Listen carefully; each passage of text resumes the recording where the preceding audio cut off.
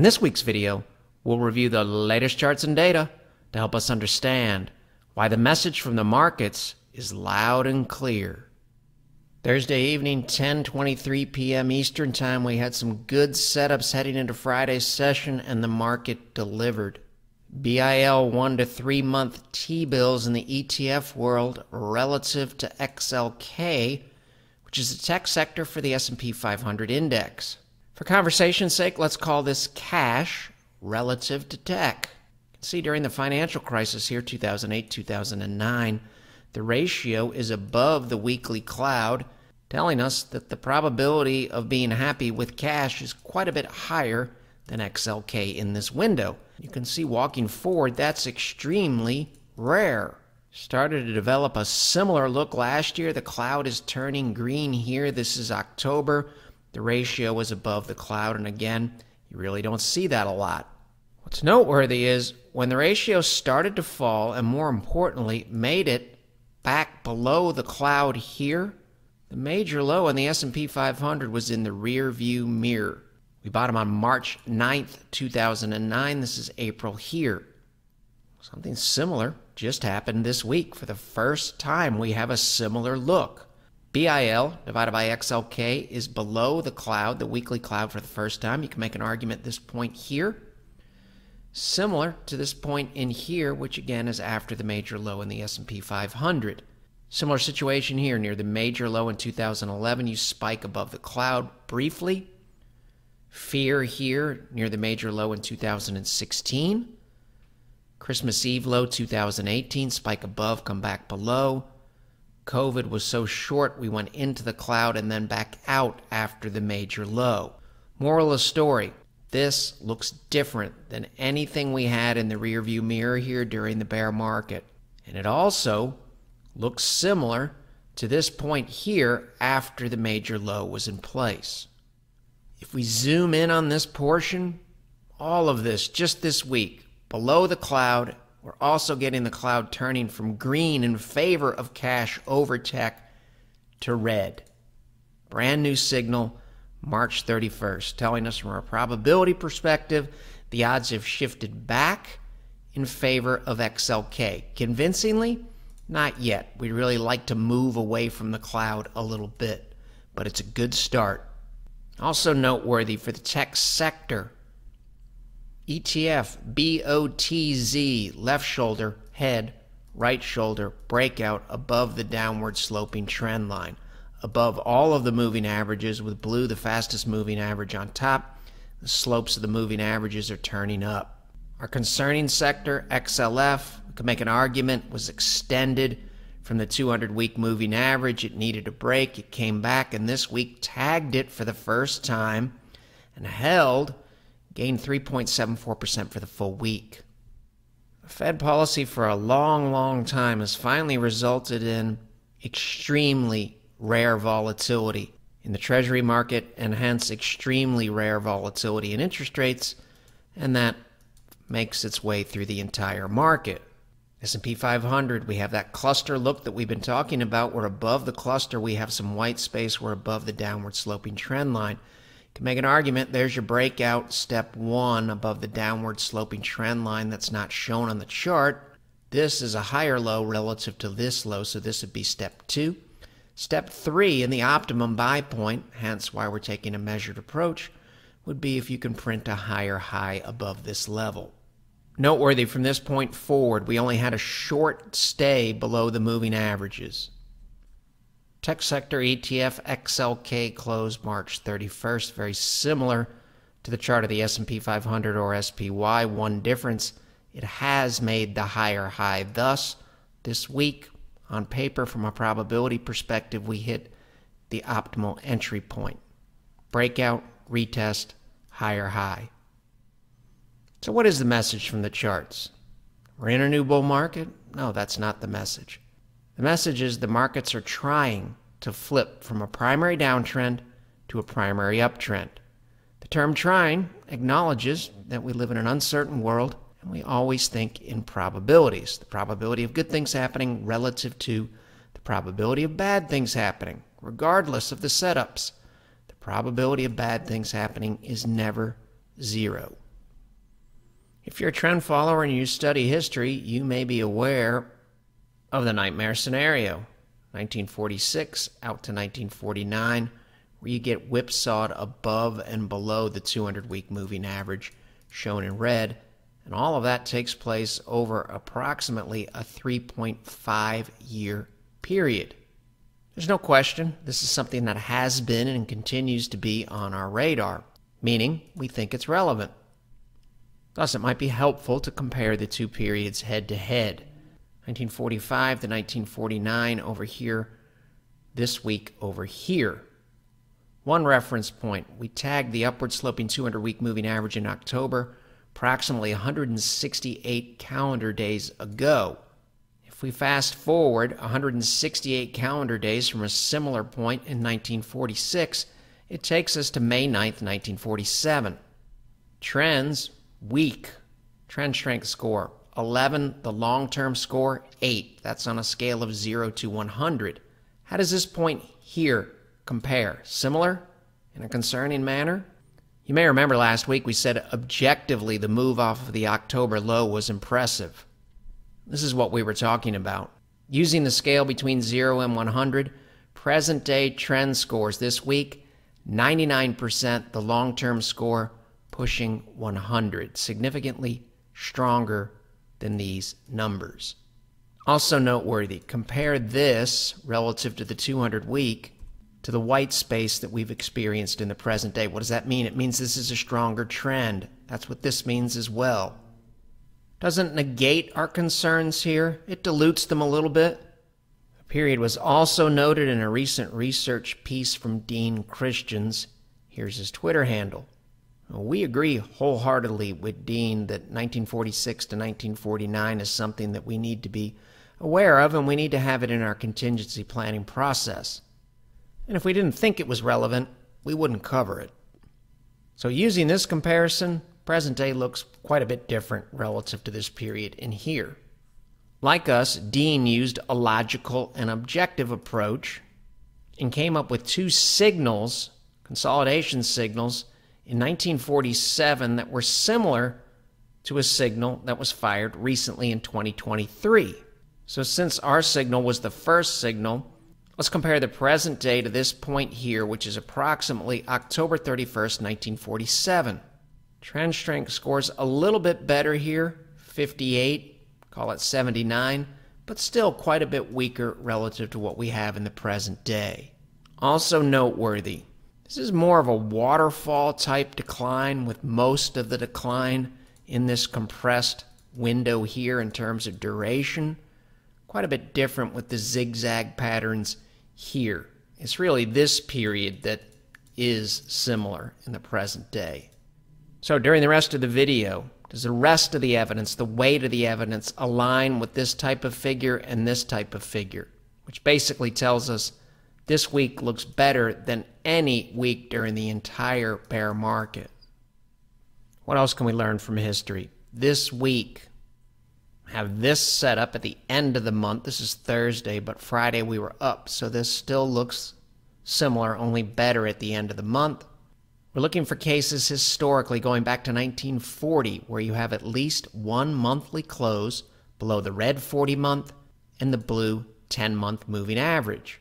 And then we need 3 consecutive monthly closes back above both moving averages, which is what we printed at the end of March.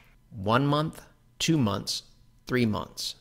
And it's also extremely noteworthy, especially when you study history, that in our case, during the entire decline between the peak and the third monthly close above the MAs, blue, the 10-month, never dropped below the 40-month.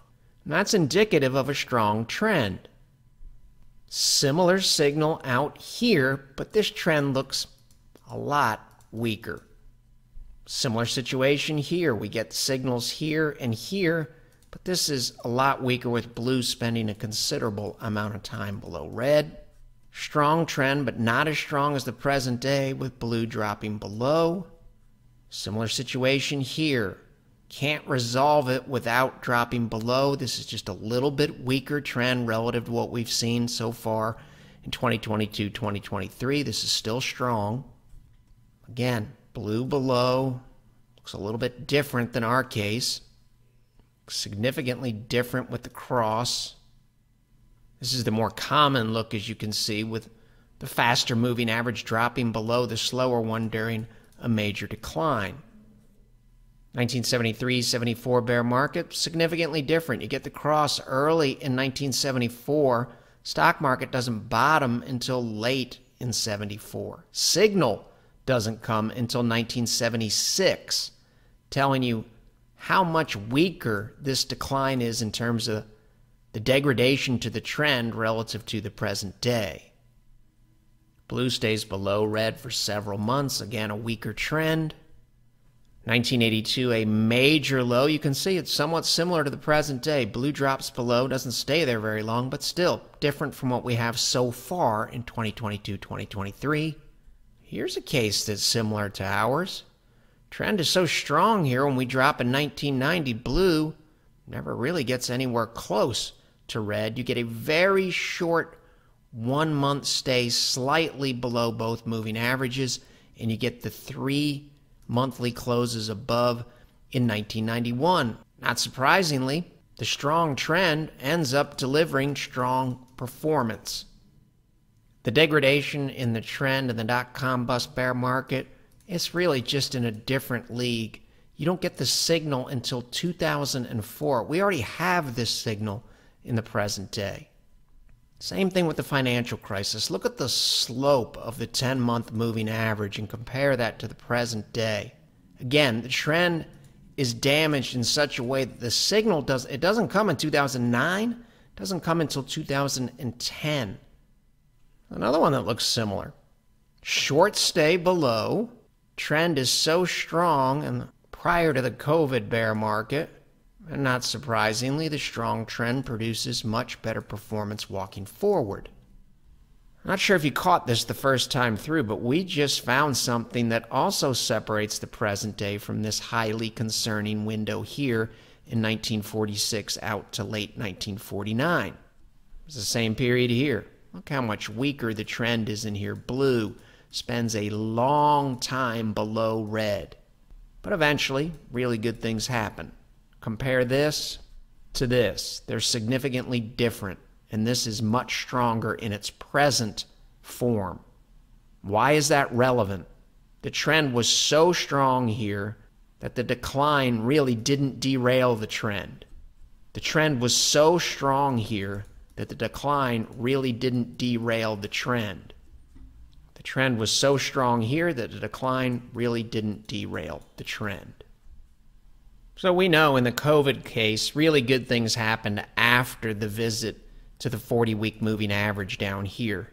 You can see in the 1991 case, strong trend, really good things happen after you tag it and move away and get your 3 consecutive monthly closes above both blue and red. Also noteworthy, get the signal in 1991 here similar to what just happened at the end of this month. Some similarities here. NASDAQ 100 monthly. Short stay below the 40-month moving average in red. Looks significantly different thus far from this.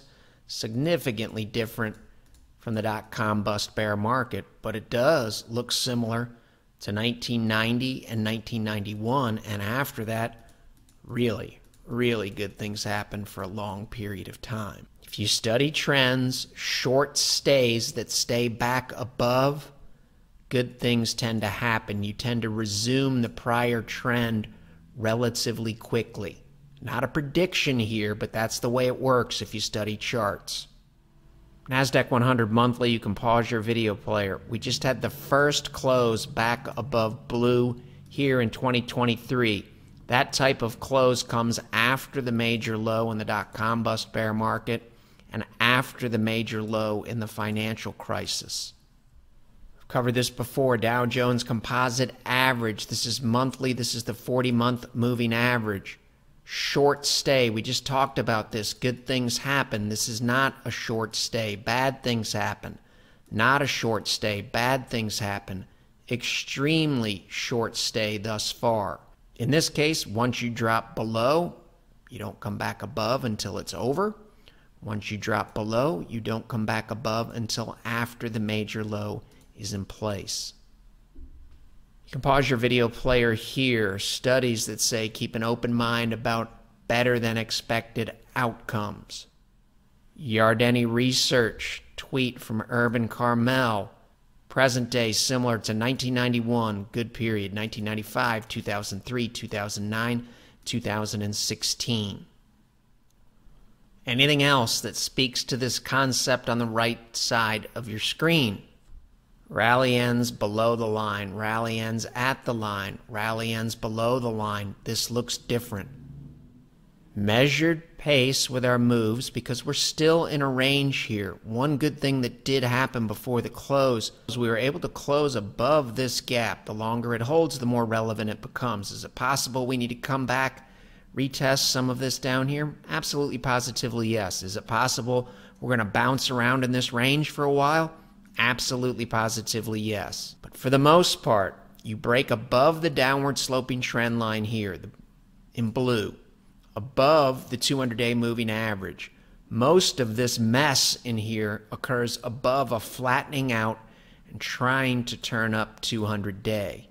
This would be step one of breaking this trend line right here. This would be a higher low relative to this low. If we can print a higher high above this intraday high, we've already done it above this closing high. You can see this is higher than this. But we'd like to see this intraday high exceeded as well. We've been talking for several weeks about how we're concerned about monthly momentum. We don't want this look. We don't want this look. This is the look we want, and this is the look we want. This looks a lot better.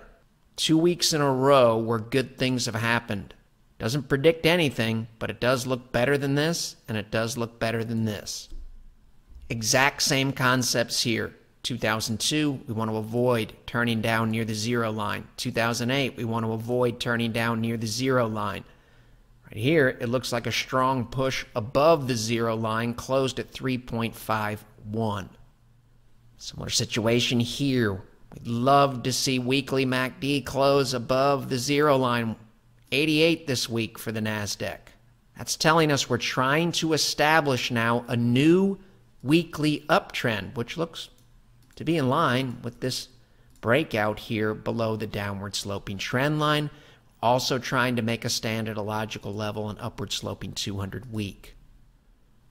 If you know your market history, turning up 1982, turning up 1984, turning up after the 87 crash, turning up after the recession in 1990, here's 1991, turning up in 1995, turning up at the end of the dot-com bust bear market, turning up pretty much at the exact spot of the major low in 2009, trying to turn up at month end, well, turning up at month end in the present day.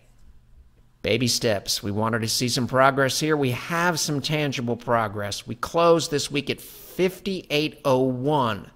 That's above the highest close during the dot-com bust bear market at 57 and change, and above the highest close during the financial crisis bear market at 56 and change. We're at 58 and change. Still like to see us exceed this level here, but it's probably fair to say this decline in here, a massive decline, is more similar to this massive decline or this massive decline relative to this relatively tame decline. RSI on April 9th of 2009 was 50. Today, we're at 58. Doesn't predict anything, speaks to odds. I've covered this in the past, but all of this told us that this move in here might be different relative to the rear view mirror. Earlier in Q1, rejected at the downward sloping trend line. The candle, the wick goes above. We can't close above it. Almost just the opposite here. Now our wick comes down, tags the trend line, and we rally off of it. Potential resistance here, that would be the bad news. The good news, blue above red, price above red. Price came down and tagged red and rallied and printed a higher weekly high. Lagging span, now above price. All of this looks better than what we had in the rear view mirror. Still some work to do. Covered this many times. This type of look, early stages of a trend, can be a good thing. Late stages of a trend, it can be a bad thing. Early stage, good things happen. Early stage, good things happen. Probably fair to say this is potentially early stage.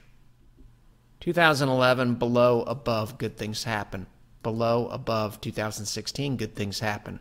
Christmas Eve 2018, COVID low. Similar look here, relatively short stay above the 50-month. Turning up on the momentum front. Left shoulder, head, right shoulder, neckline, came back, retested it. Right now we're holding the breakout. Looked shaky, held at a logical area, rallied hard. Back above the 30-week moving average in blue. Short stay down here, 200 weeks, sloping up in red. The moment, checking all of the boxes because we closed back above the cloud. Still have work to do, still a little dicey, but a lot better than dropping below red this week.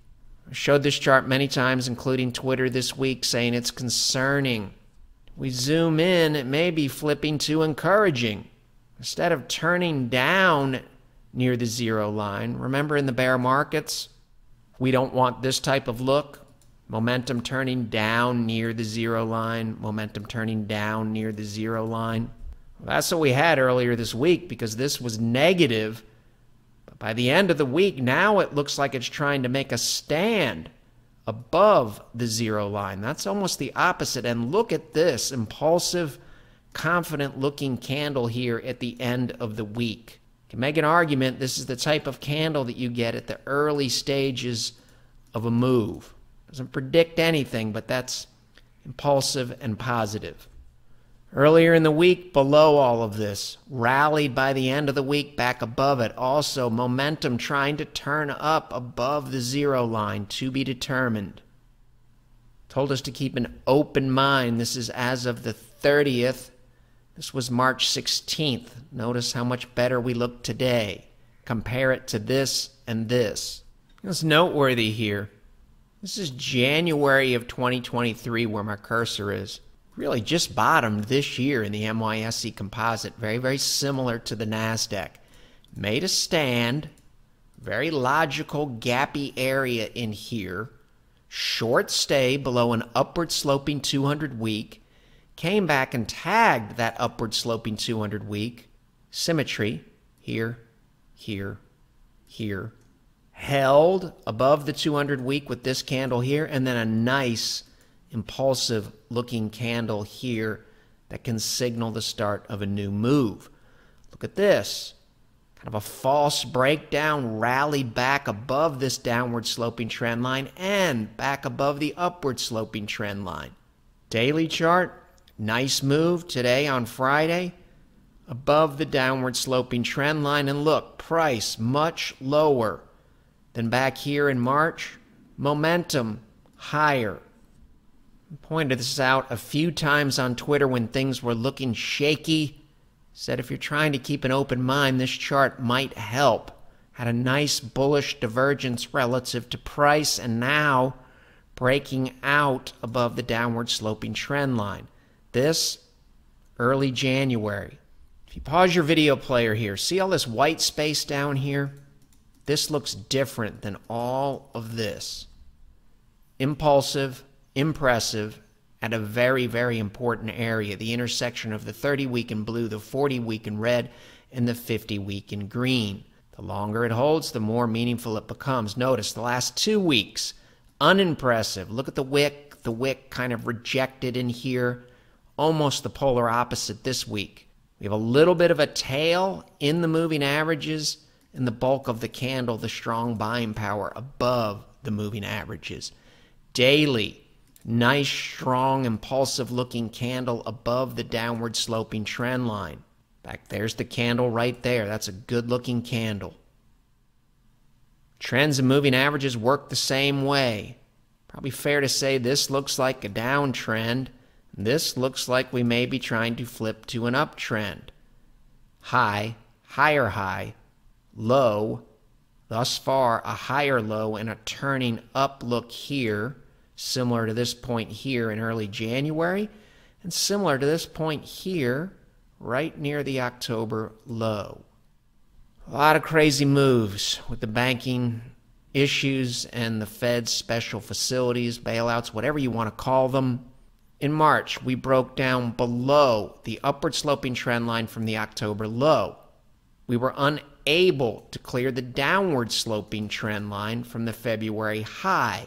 So we were down here below all of that. We rallied sharply and closed at the end of the week back above the upward sloping trend line and above the downward sloping trend line. Impressive. 130-minute S&P. Cloud flips from red to green. Lagging span now back above price. Price above red, blue above red.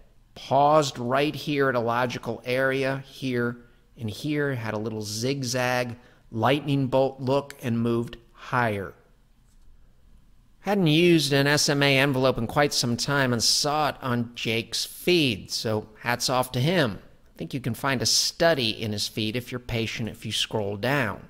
2009 major low. You come to the bottom of the envelope here, stall. Come up to the top, you're rejected, but eventually after this, you get above and you really start to move. Make an argument here that this point here is somewhat similar to this point here, and this point here is somewhat similar to this point here. Why? Right here, as we move away, you can see the envelope flattens out and turns up, flattens out and turns up. Well, we have a little bit of a flattening out and turning up look right down here. That's to be determined, of course. We could still be in a look like this. But what you want is you want this to stay above the lower bound here. So far, so good. Talking about the tight cluster and the coiling looks, you can get big moves here. Volume by price. Above it, above the moving average cluster. Right now, blue, the fastest moving average, is on top, and price is above all of the moving averages. And it turns out, for the S&P anyway, not for a lot of other charts that plunged in this direction, the S&P had a short stay below the moving averages and popped back above. What else do we need to happen? We need to make a higher high above this high. In some respects, on this time frame, this would be your optimum, get more aggressive entry point, let's say above 4,200. Hence the measured approach this week. Similar look here. You can see the downward sloping trend line, the upward sloping trend line. We lost both of them and closed back above both. And you can see the volume by price area in here. And notice, all of this and this today, impulsive looking confident candle here. Also noteworthy, resistance in March at this gap here. Today we did stall at the gap intraday and we ended up blowing right through it with this candle. Doesn't predict anything, but all things being equal, this looks better than this failed rally attempt here in early March. Anchored volume weighted average price. Think of it this way. This speaks to cost basis. So when we're down here, anybody on average, volume weighted average price, that took a position at the COVID low, the COVID high, the October low, and took a position anywhere in here, all of them, for the most part, were at a loss here and unhappy. Just the opposite today. The longer we can stay above, the better. Also noteworthy, rejected, you really never come back. Rejected, you really never come back. Rejected, we're back sooner than we've been at any other point back here. It's subtle, but meaningful. Still have work to do here. Hence, measured approach. Couldn't clear it. 08, couldn't clear it. We're above it. We're above it. That's a zoom in right there, and look. Came down, looked like we were going to lose it, and now you're trying to turn up near the zero line. This would be a really, really good look. Also, notice price relative to the 23-week moving average in 2008, 23-week moving average in 02. Right now, this looks good, and another good-looking weekly candle, and here above an upward sloping 23-week. Weekly trend line here, came back, tagged it, rallied. Held these areas thus far, And this week closed back above a trying to turn back up 30-week in blue. And look at momentum here, back above 50 with a bull cross here. One concern would be lower low on momentum relative to this low. So we want to make some progress on the weekly momentum front. Highest dot-com bust bear market right here when the rally failed in 02, 54.51. Highest on the counter trend rally here, if you know your market history, that's about mid-May of 2008, and you fall hard when Lehman collapses in here. Highest we could print on a weekly basis was 54 and change. Earlier, 2022, 54 and change. This week, 55 and change. It's a subtle difference, but something that we were unable to do in the last 2 to 3 weeks. Longer it holds, the more meaningful it becomes. Also a nice look up here with the Bollinger Bands. Weekly trend line closing basis came back, tagged it, rallied.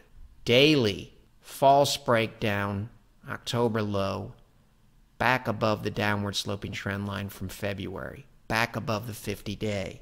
10-year yield showing some weakness on the daily. Jury's still out on the weekly, or still in an uptrend, is probably fair to say. World Technology Index weekly, downward sloping trend line, break above the trend line, a higher low relative to these lows, and we printed a higher weekly high, which would be step 3 relative to a probabilistic trend change, and all of this consolidation occurred, for the most part, above an upward sloping 200 week. Resistance, resistance, resistance. Present day, breakout, looks like a retest. All of it occurred above an upward sloping 30-week momentum, trying to turn back up and trying to turn back up above the 0 line. Still has work to do. Back above the cloud at the end of the week instead of crashing below red. Bullish breakout, breakdown, recaptured this level. Could be a lot worse, checking all of the bullish boxes. A bear market or more concerning look would see you come into this area here, which still may happen. It just hasn't happened yet. Some basing here, some work to do. I think we mentioned this the last 2 or 3 weeks. See the cloud here, how thin it is? That's telling you that this shoulder, head, shoulder formation has a better chance of breaking out because resistance is getting weaker and weaker. It's constructive. 2011 major low here in the stock market. Major COVID low. Risk on reversal. Risk on reversal against gold this week for the full week. Nothing that definitive, but down 3.25% in the same general vicinity. Also, momentum and price waning a little bit against gold. Could this still break out? Oh yeah, it's been moving sideways. It could still move in this direction. Basing, constructive back above all of the moving averages. A little bit of a weak look in here though, more of a downward sloping neckline look. Some work to do on this side of the base. Remember this? Go back and look at the dates from earlier in the video and then compare them to momentum turning up, momentum turning up, momentum turning up, momentum turning up, and momentum turning up. End of the month, NASDAQ 100 stocks greater than their 200-day moving average. When you hit this level here, it was OVER in terms of the dot-com bust bear market. When you hit this level here, it was OVER. Rear view mirror is the major low in 2009. Back to a similar level in the present day. It simply speaks to odds. This would be your optimum buy point if this is going to turn. Here's your breakout. Here's your retest. 200-day. Holds at a logical area here. Comes back and prints a higher high. Downward sloping trend line. Step 1. Step 2 is a higher low relative to this low. And then a higher high. We've had a lot of failures on these setups. Hopefully these impulsive looking candles and the fact that there's really not a weekly trend will increase the probability of some of these setups working this time. All of this, all of these good things, look at that nice tight cluster. Out of a tight cluster, a tighter cluster, you can get bigger moves. Moving averages are closer together. You get a big move, they spread out. And your optimum buy point here just came this week. We really haven't missed anything here. This is still an excellent entry point and an area, if it works, where you could establish looking out here. Speaking to our approach, yours may vary significantly. You can pause your video player, not a bad look. In its present form, not a bad look. Getting this look, we're getting the higher high just as weekly momentum clears zero. And this trying to turn up. Said we wanted to see improvement on these weekly momentum readings. Highest we could get here in 02 on the failed rally attempt is roughly 53. Highest we could get here on this failed rally attempt in the spring of 08 was 60. This week we closed at 61.2. Not earth-shattering, but stronger than this and stronger than this. Decline, consolidation, left, head, shallower right shoulder, which tends to be bullish, and you can even make an argument somewhat of an upward sloping neckline. This still would be your optimum entry point, so not really late on anything here if it works. You add under our approach. If you buy and things start to get profitable, you add. If it doesn't get profitable, you stop. Speaks for itself. Short stay below an upward sloping 200 week. The trend got extended, came back to the longer term trend. Short stay, holding left, head, right, neckline. Longer above, more relevant it becomes. Not predicting anything. Covered this many times. It speaks for itself. You can pause your video player. Credit markets also basing. This is 13 months down here. Left, head, right, above the neckline. Longer it holds, the more meaningful it becomes. And notice, see, moving averages. This is a trend getting extended down here. Now we're tightening up with a clustery look. Price above. This speaks to expectations about interest rates, inflation, and the Fed as well. We want to see more right shoulders complete in the credit markets. That's one concern, and there are concerns. It's never perfect. What a mess. But it seems to be resolving to the downside here, at least for now. Longer below, more meaningful it becomes. We can say this. It does look different relative to this in here in 2022. End of the month, you're above 50. 2003, you were above 50. 2009, after dropping down here, above 50. Got to come down below 20. 2019, above, and we're above. Trying to make a stand, still checking all of the bullish boxes. We were not checking all of the bullish boxes when we were in the cloud. Really like to see this make a higher high. Consolidation, neckline, horrible retest look, but it's trying to pass. You can see relative to RSP here. Constructive look at the end of the week. It's a weekly chart. Is it possible that we were in an uptrend here, we got extended, and we just needed to come back to trend and then rally, and it looks like momentum is trying to turn up right at that all-important zero line to be determined? No question we're trying to make a stand near a logical area. Tech Weekly, lot of improvement from this point here.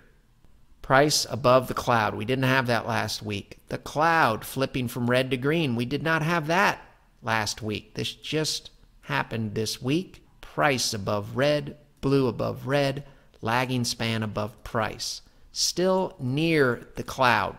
Not out of the woods yet, but significant improvement relative to down here. Down here, you're not checking any bullish boxes. We could debate all day long about QE versus no QE. The money pumped into the system unequivocally has an impact. At a minimum, it's preventing the banks from liquidating securities under duress. And right, wrong, or indifferent, there's no question it impacted sentiment in the short run. And maybe more importantly, the market believes, right, wrong, or indifferent, that the Fed is going to step in. They're not going to let really anything in the banking system collapse. That may not be true, but that's what the market believes at this point. Thus, it's been relevant. Haven't broken out of the range despite all of the good setups. Hence the measured approach. Need to see a sustained break of 4,200. And we've got some levels between Friday's close and 4,200 as well, but this is the granddaddy. Even if we stay in the range, it's possible that the floor of the range will come up. Basically how an uptrend works. Higher highs and higher lows, not a prediction. One of our holdbacks here is we need to see our positions get more profitable or profitable before we can add. That shouldn't be a problem if these setups work. It's not a big ask. 100% normal and to be expected. If it looks constructive, we may add on weakness. Just have to see how it plays out.